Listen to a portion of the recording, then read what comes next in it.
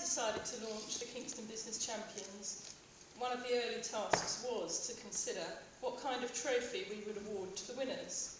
We could have picked William's idea.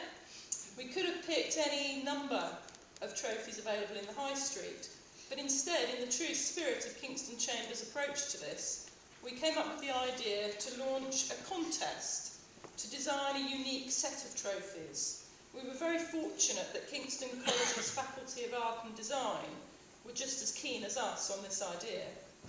So some weeks ago, students studying for a digital arts degree at Kingston were briefed and then left to their own devices to come up with something suitable for tonight. This was extra work, extra coursework, and we know what busy lives students live. So it was incentivised with the prospect of winning a cheque for £250 to the winner.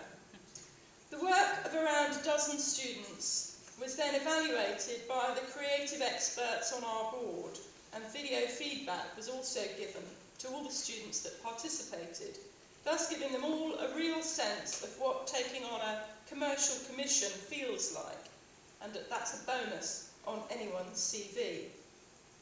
The design that we chose was unanimously selected, and the experts felt, and you haven't been able to see it yet, but when you do, you'll see that the colour, the movement, and a hint, really, a flavour of almost Olympic triumph was entirely appropriate to give our Kingston Business Champions. The young designer who won this challenge is here with us tonight, and I've got a cheque for you. He is 19-year-old Nick Martin, and I'd like to invite him now to come and receive his cheque, so a huge round of applause.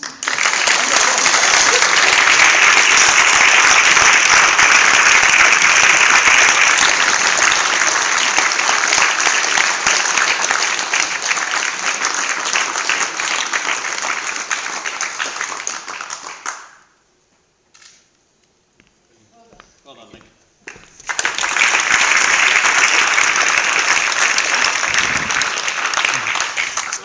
Well done. You remind me of myself at your age. It's rather alarming for you. What did you think of my design? It was good. Good. Was it draw? Well. No, seriously, a fine trophy, and you will see these in